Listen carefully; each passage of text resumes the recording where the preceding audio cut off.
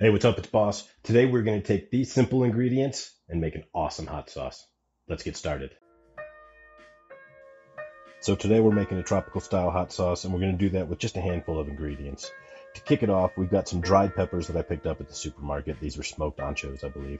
I've got a handful of mixed peppers from the garden. We've got some frozen mango, fresh pineapple, light brown sugar, garlic, xanthan gum, and distilled white vinegar. That's really all it takes. We're going to put the mango in the blender first, let that thaw while we chop up our pineapple. So just cut the pineapple into chunks, right? Take the sides off, and then about 1-inch squares is what we're looking for. Feed those all into the blender. I'm not going to make you watch me fill the entire thing, but I put all of this in the blender. Now we're going to use our assistant's help to get the blender started. Ooh, pretty scary. And just blend this to a nice puree. So we have pineapple, mango ready to go. Pour this into a dish so that it's ready for later, because we're going to need this blender for our peppers. Up next, we want to get our dry peppers reconstituted, but first we need to take these stems off. So I'm going to go ahead and pull those off, then plop them in the water. We're going to let this simmer for 15 to 20 minutes, and while that's simmering, we'll work on chopping up our fresh peppers. I've got an assortment here from the garden, just the last things I harvested. All kinds of heats and flavors. This is a chocolate ghost. I think we have a sugar rush cream. There's also some ahi fantasy. So some pretty pods. You can see there's a lot of green that didn't quite ripen, but that's okay. We're going to get them all chopped up and put in the blender. Really, all I'm trying to do here is make sure that they're safe and good to use, right? So not rotten on the inside. We pop the tops off. If it looks good inside, it's going right in the blender. I don't need to chop them smaller than this. The blender's going to do that work for me. So let's cut through all of these. I should be wearing gloves, but I'm an idiot, so my hands. Let's see. You should be wearing gloves though. Do it the smart way. All right, these are coming along nicely. I've got most of these chopped. I started trying to cut them by type, which was silly, just to make the blender look pretty, but down to the last couple chocolate ghosts. Those will go in on the top, and we are ready to add some liquids and then blend them up. So we don't want to just hit this right now because it's too much dry material. We're going to add about 1.5 cups of distilled white vinegar and 3/4 cup of water to this. We're going to add a few cloves of garlic, not a lot. We don't want this to be a real savory sauce.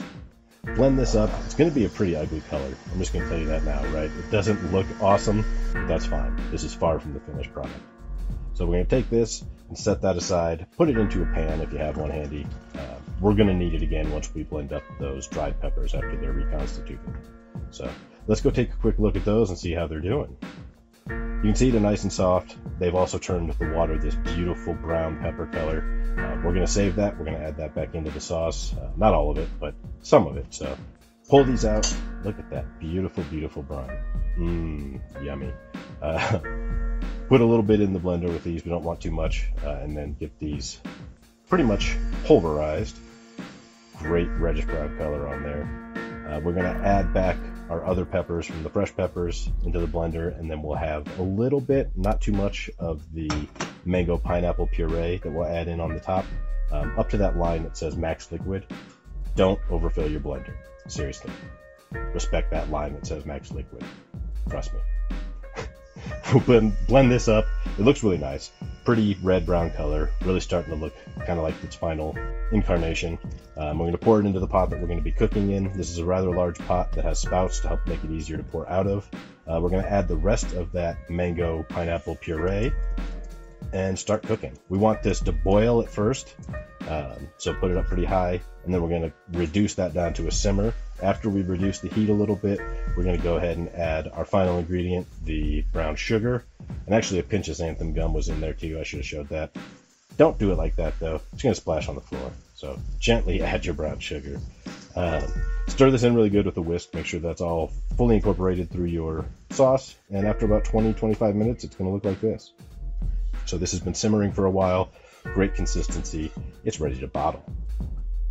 Look at that color though. So very nice. I'm going to go ahead and wash up a handful of bottles and get them sanitized. I didn't have as many as I thought, so I've got some jars here as well. I might need to grab a few more, so I've got a few more sitting in hot soapy water in the sink. I will sanitize them before I fill them. Funnel is also sanitized. Really, you just want to pour them in here carefully. These are 5-ounce woozy bottles, and then there's some 4-ounce jars as well as a 32-ounce jar there. So I've made quite a lot of sauce. Fill these all up, and then you're really ready to take a quick look at it. Very nice, right? Pretty color. We are at the crucial point now of taking a taste test, make sure it's what we expect.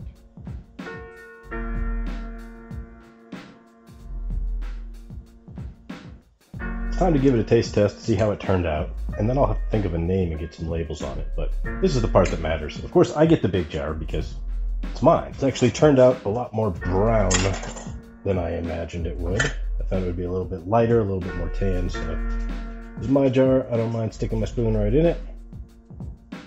It smells very smoky from those dried peppers. Let's give it a taste. Wow, super sweet. Great flavor from the pineapple and mango, and then the heat builds a little bit. It's not overwhelmingly hot. Pretty mild for most of the sauces I make. Might be a little spicy for some, but really sweet flavor. I'm really happy with the way this turned out. The brown sugar helps kind of balance out those sweetnesses, and then the nice blend of the vinegar for that tartness, the sweet tangy pineapple, and the sweet mango. Perfect balance to those peppers. So I just need to come up with a name. 23.5 degrees north, where the tropics begin. Since this was such a sweet sauce with such great tropical flavor, I thought it had to be tropically inspired. So that's how it turned out. I'm really excited about this one. I'm going to be giving away a lot of these to friends and family.